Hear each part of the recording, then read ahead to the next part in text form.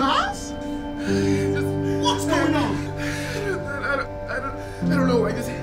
Why are you? What happened? I didn't mean to do it. Do what? I didn't mean to do it. Slow down. Tell me what happened. He just came and I didn't know. And? Who? There was this guy. Who? Some guy I owe money. He came and trashed our place tonight. I thought you gave that up. I was scared and the knife was just on the counter and Who else knows? I don't know. Were the neighbors around? I don't know.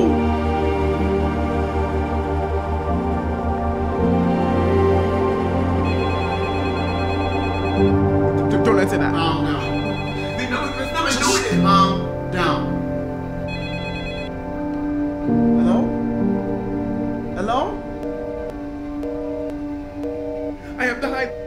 I have to hide. They know it's me. They know I did it. Just stay calm.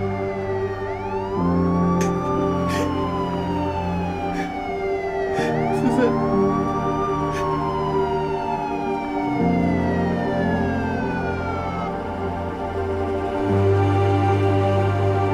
Give me your shit. What? Just give me your shit. Trust me. What are you doing? Dad. Police, open the door. You can't do this. Here, put my own. Dad. These two. I can't. It's okay. Dad, no. Please. Dad, why are you doing this? Because I love you. Now go. Go. Go.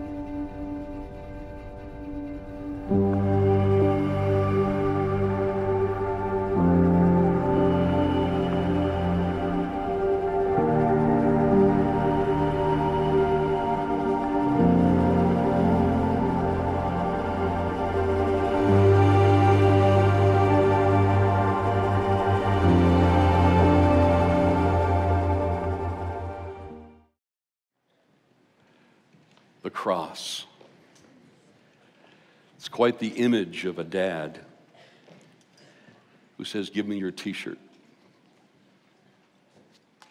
It was hard not to look at his eyes as he laid on the floor as they handcuffed him.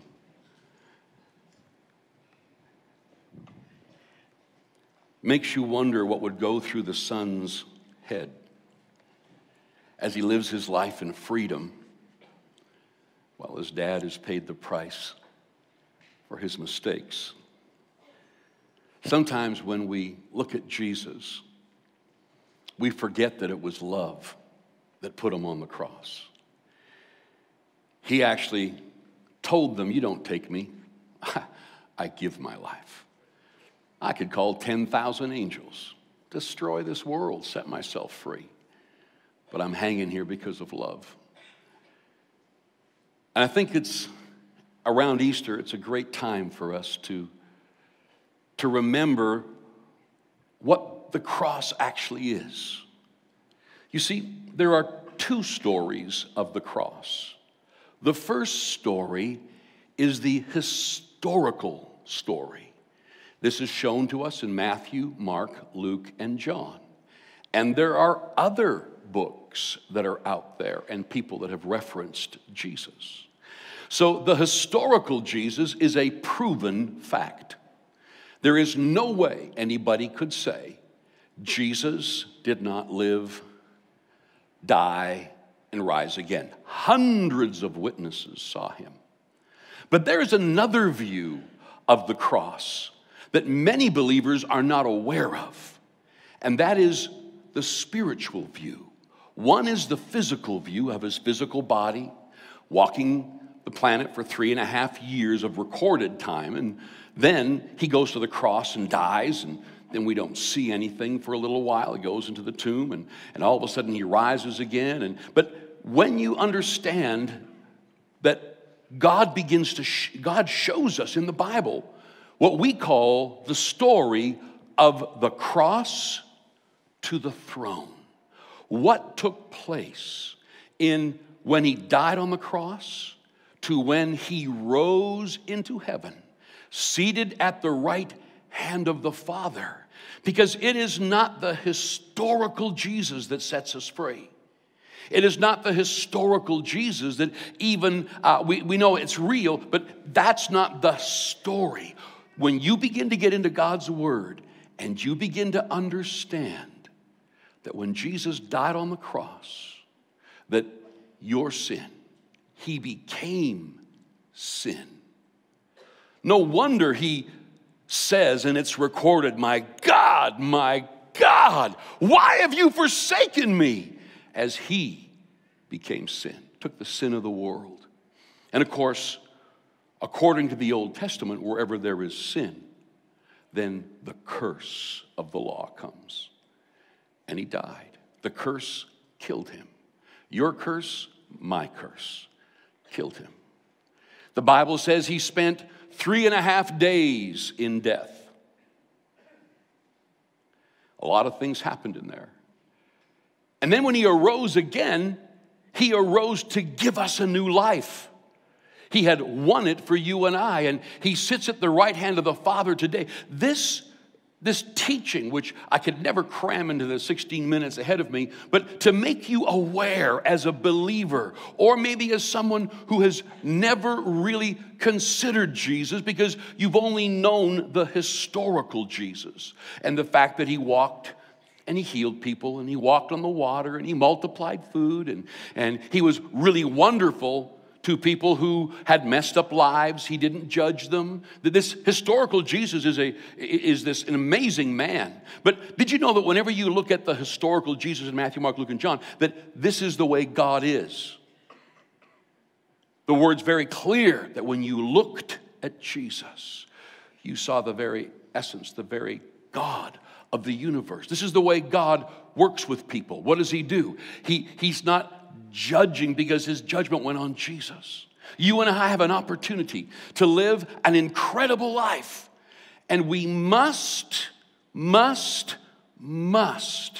begin to study this out. So many people have understood, and it's really true, that to have Jesus is a free gift. To give him your life, there's nothing you can do to earn it. But did you know that once you give your life to Jesus, there are some things you need to learn. There's some things you need to know. And if you do, you can live at what the Bible says in kingdom principles. You will learn to work the very supernatural power of God that Jesus, as Jesus walked the planet, so you and I can walk the planet. But 2 Timothy 2:15 says, study.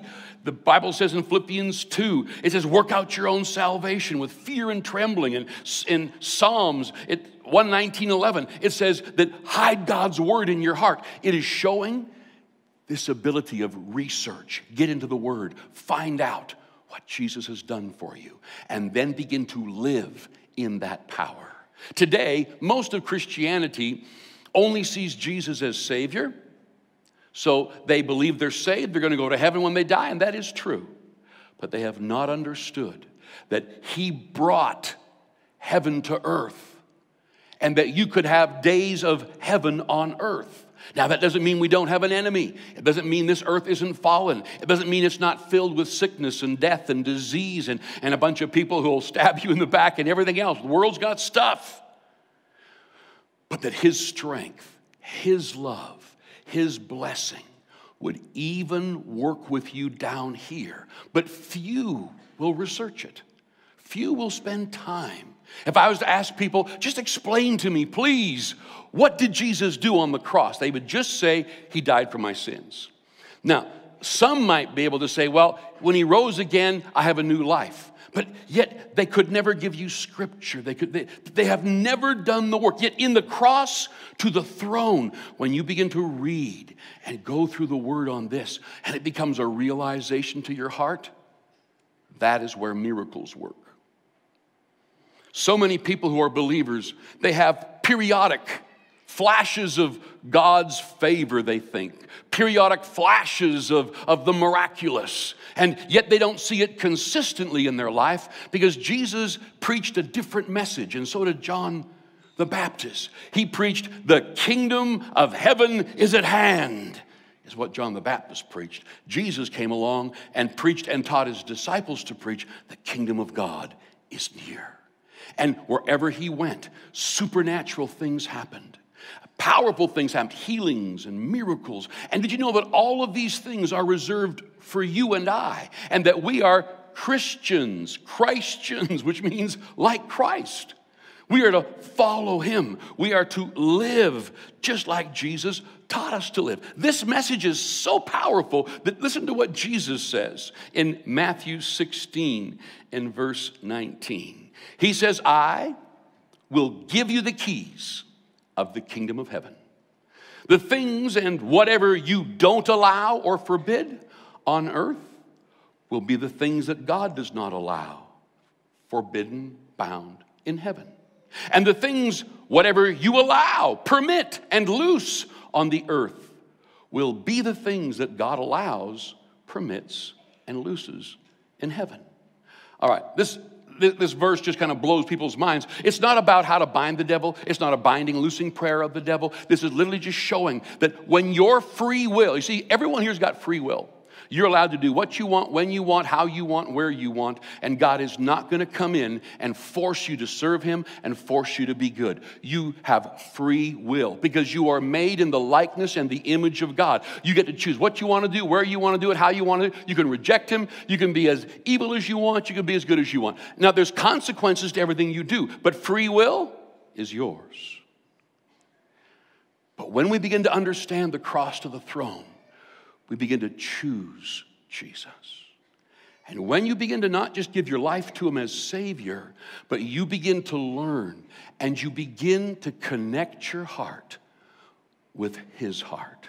You see, this thing about being a follower of Christ isn't about just your legal standing. Can you imagine if you married somebody and studied all the laws you could about what's legally involved in your marriage? So you and your spouse talk, and yep, today we're going to talk about when we accumulate stuff and how it's all of ours, and this is what marriage. No one really cares about you knowing all the laws of the marriage, the legal standing of marriage. They want you to actually have a relationship. And many Christians are like this. Thank God they know the law and the legal standing of a Christian, that you are bound for heaven and it's yours. But yet so few people know how to connect with God at the heart level and then begin to walk like Christ in every arena of life. Did you know that your marriage can have Christ at the center and his power flowing in your marriage? Did you know that your physical body, which is the temple of the Holy Spirit, can have Christ at the center of your faith in your body, and health and healing can flow in your body? Did you know that at the center of your career, your finances, and what you're building with the rest of your life, Jesus can be right there with you. You can be in him, and the very resources of heaven are yours. The very creativity of God is reserved for you and for I. Few understand this, so we tend to give our life to Christ, and then the teaching is that, we just kind of get through here and get to heaven one day in the sweet by and by. But actually, the Bible says, if you seek first the kingdom of God, his way of doing things, that all these things will be added unto you. When Jesus left in John 14, he told his disciples, I'm leaving, but Holy Spirit's going to come and he's going to teach you these things. And I want to challenge you today. I want to speak to believers for just a minute. You know, we tend to be a little bit lazy. Okay, I know if you're like me, and we all are kind of like this. I got saved, and if I need Jesus, I'll pray. But to really begin to study, to show ourselves approved unto God. Well, what does that mean? You're saying now, you said it was free, now you say you got to study. No, to be in the family's free. See, my kids, I got 5 kids, they all got into the family free. Okay, they all got in free. But I got news for you. For our family to work properly with joy, discipline, to be able to live 7 people in one house, it takes learning to get along, understanding each other, learning to submit to the disciplines of the home so that one person isn't taking more than the other. And these things are not to get into the family. These things are to make the family work. So you've given your life to Christ. Did you know that the very presence of God, the very power of God can be yours and that he would flow through you in every case? You just need to build this relationship with him. Holy Spirit will help you. You know, the Bible says he's your comforter. And I love this fact. You can become comfortable with the very power of God. You can become comfortable with the blessing of God. I was teaching one day at a conference to business people, and it was Christian business people, and so I was talking about the incredible advantage that we have because Jesus is our source for everything. And and one guy put his hand up during Q&A and said, well, this is just not fair at all. It's just, to say that Christians have it's an unfair advantage. Why would God give us an advantage and people in the world that they can't have? I said, they can have them anytime they want. But he's not worried about blessing people who aren't building his kingdom. Now, what's interesting is that if they put the principles to work, it works for them too. But you and I need to recognize that wherever you're struggling in life right now, that the blessing of God is there for you to use. Did you know that since the cross, for example, that Jesus is not deciding which miracles happen in your life? Whoa, what? Well, everyone thinks because it says you have not because you ask not, that if your life doesn't have something, ask God, ask him again, ask him, and he's got to give it as though he's withholding it. But that's not true. In the new covenant, I could show you over and over again, and we haven't got time right now, that he has given you freely all things. And that not only has he given you all things that pertain to life and godliness, but he'll show you what he means by just looking at his promises. And the promises you find in the Word are already given to you. So it's not a matter of begging, bugging, pleading with God to do something. It is literally learning the Word until you connect with your heart at the heart level. And then it says, you'll speak to mountains or problems and they'll move. That you will walk in blessing and all the great things that God has for you and I. But yet so few people seem to get in and to get fascinated. Jesus tells a story. He says, this guy buys pearls and he finds a pearl of great price. And he sells all that he has just to have that pearl.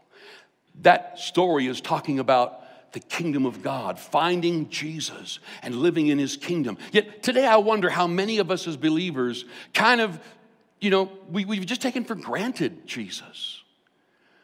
And he's not this consuming passion where our world is built around this Jesus. We want to know Jesus. We've so Christianized it. That's why I don't even like the word Christianity anymore, because it doesn't mean anything. It's just a Gentile term that is talking about the religion of Christ. Well, I'm not into religion. I hate religion.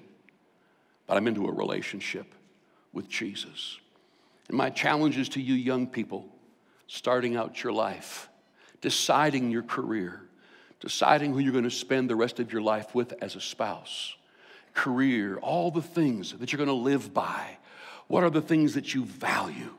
What is the character? Who do you want to be emotionally? Who do you want to be character-wise? And then move on that Jesus is here to help you live incredible lives. When people ask me, what is this year going to be like? I'll tell them. Whereas others will go, well, I'm hoping and praying and waiting and seeing. That's not even biblical. The Bible teaches us that we prophesy our futures from the very heart that is within us. That in our heart is our future. In our heart is our beliefs. In our heart is how we see ourselves. In our heart is the deepest beliefs as to how we see God. It's amazing to me the kind of I meet Christians who are angry. And the more I talk to them about God, they believe God's an angry God. And so because God's an angry God and they follow him, they become angry people. The God they believe in is who they become. And I'm so glad that someone sat me down and taught me the truth that God is love. That God is in love with you. And that he has made a way to not just get to heaven, but to learn to work the principles of the kingdom of God. In the Bible, you'll find two terms, the kingdom of God and the kingdom of heaven. And it'll say something like, Jesus makes this comment. He says that if you do not forgive, you will not be forgiven. And you look at that verse and go, well, who in the world can be forgiven? But see, that's before the cross. See, if you don't know your Bible, people get it so messed up. Before Jesus died, you couldn't be forgiven unless you forgave. But after the cross, it says, forgive others as he has forgiven you. It's different now. Jesus changes everything. The cross, Jesus changes everything.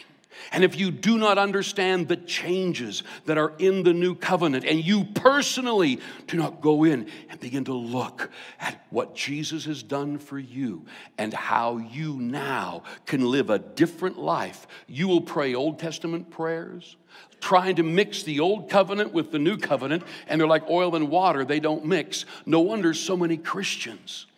The other day I put out just a little quick blurb of 5 minutes where I did that little rant about people saying God's got the whole world under control.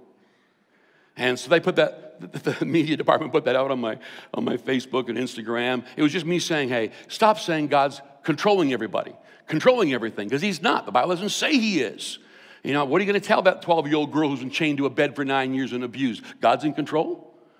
What are you going to tell the millions of children dying and starving in other countries, or those who've been raped and beaten and whipped and all the horrible things, that God's in control? Like, they don't even want to serve that kind of. You wouldn't believe the negativity that Christians just came at me. False prophet. Someone tell that guy the scripture. He doesn't know the Bible. They just boom, boom, boom, boom, boom, boom, boom, boom, boom. Because Christians like to believe this kind of old new blend. And they don't understand the cross to the throne. They don't understand the love that God has for you. They don't understand that because of Jesus, you have access to the very presence in the throne room of God. That when you see Jesus in the Matthew, Mark, Luke, and John, that's how God is. That they don't know that as Jesus is seated at the right hand of the Father, we're seated with him. What that means is that you have been given authority. Given authority. And that authority works because it comes from Jesus. As you begin to look from the cross to the throne, and you understand that there are new privileges that are now yours that weren't there before the cross. I was talking to a funeral director one time, and it was right after he'd done a funeral with a pastor and his congregation. And this pastor was sitting with the funeral director in the lead car. As they were going, it's kind of quiet, so the pastor turns and says to the funeral director, and he's telling me the story. He looks at me and goes, yeah, he says, names the guy in the back in the hearse. He says, yeah, I was with him the night he died. And he was very frantic, very weepy, and he's begging me, is there any way that you can give me an assurance that I'll make heaven? And so this pastor, priest, I'm not sure what religion was, he looks at the funeral director who goes to our church, and he starts to laugh, and he goes, can you imagine? As if I can guarantee heaven for him.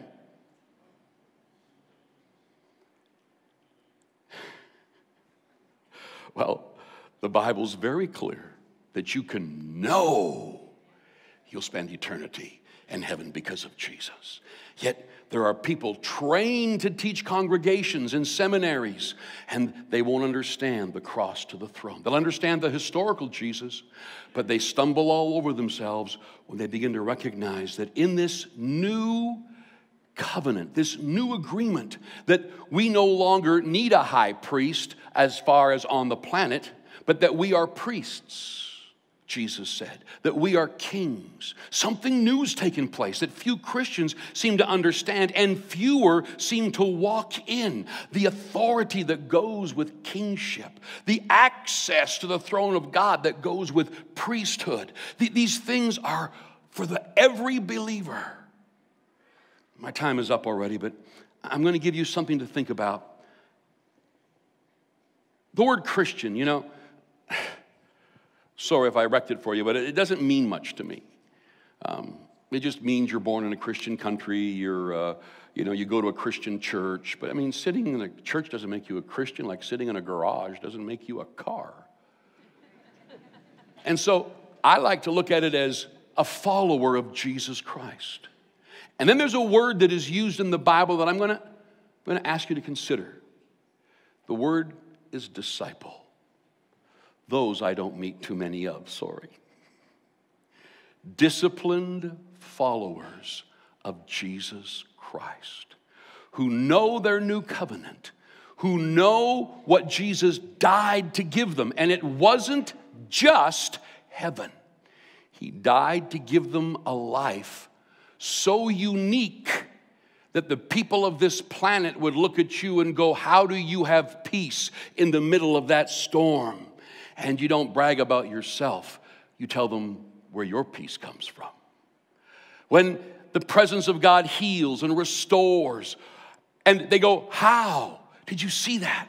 And you share the hope that you have, Jesus. Easter is about a new covenant with new principles. And the Bible says it is better than the old covenant. So anytime you can find something working in the old covenant, but you don't see it in the new covenant, there's something wrong, because everything in the new covenant is better than everything in the old covenant. And so we've got to begin to study, and I'm going to challenge you to do that. I'm going to challenge you to make a decision that you begin to understand this new covenant. Let me speak to believers now for a minute, which is just those who've made this decision to give yourself to Christ. One of the greatest hindrances I see in your world is you think you know, so you stop learning. And what you don't know is that all of the mysteries are in Him. That when you get to know Jesus, you will never in your life reach the end of the most incredible, awesome, life-changing mysteries that are hidden in Christ and knowing Christ. And whatever you know so far is beautiful and wonderful, but there's so much more in this relationship with Jesus that will change you, change your life, give you a life so full of purpose. And that's why you can't afford to be this person. You know, often when I speak, I'll just tell you the truth. I get people who don't think they can be taught anything. So if they happen to shake my hand and they like the message, they'll always say something like this: "Thank you, Pastor. It was a great reminder." What they're really saying is, learned nothing, taught me nothing, good reminder. I already knew that. And I know them, many of them personally, and what they think they know, they can't get to work for themselves. So do you know it if it's not working? You can say, "Oh, I already know how to ride a horse." Good, there's one is, go do it. When we learn something, the Bible says, the Bible definition of knowing something is you don't know it till you're experiencing it. You don't know it till you're working it. And if you don't learn to make those final steps of learning a truth and then working it, it'll cause great unbelief in your life because you'll never get it to work because you haven't pressed in. Study to show yourself approved unto God. Begin to hide His word in your heart so you walk out the best. Begin to literally work out your own salvation with fear and trembling. It's not talking about you getting right with God. Jesus did that. It's talking about you learning the new covenant. It's talking about you learning to function in the supernatural all the time, every day. And that's my challenge to you this Easter, is stop looking at this as another religion. What do I need to do to get to heaven? What do I need to do to attend this church? Just tell me the things I can and can't do to go to your church, and then I'll know if I want to come. Well, there's nothing you have to do. And all you got to do is come find out about Jesus and let him do the rest. Father, I pray today that every one of us would make a decision that we hunger and thirst after a better relationship with you. That we know we don't have to earn your love, acceptance, or forgiveness.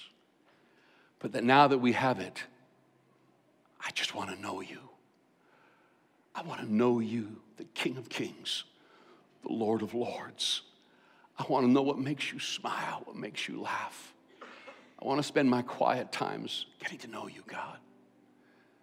And I pray that every person here, as a deer pants for the water, so my soul, our soul, would long after you. That every young man, every young woman, even now at this young age, would make a decision that Jesus will be the very center of my life.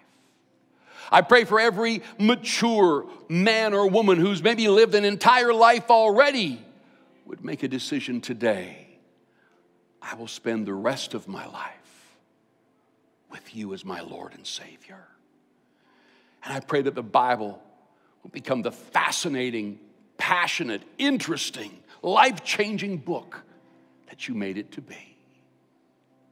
With every head bowed for just a moment, I want to close my message down with a powerful prayer.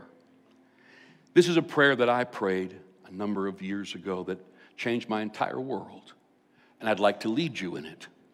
Now, God will never force himself into your world. He respects you, and he's given you free will. But if you ask him, you put into action an incredible miracle. This miracle is a transformation. It is literally a changing of citizenship. You become a member of God's family. You become a citizen of the kingdom of God, and his presence, his power comes inside of you. This prayer is simply you saying to him, I choose you.